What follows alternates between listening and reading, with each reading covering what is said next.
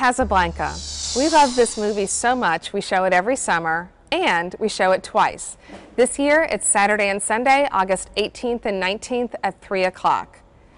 Now Casablanca, of course, has made all of these top lists, greatest film of all time, National Film Registry. But at its heart, it's just a love story set against World War II.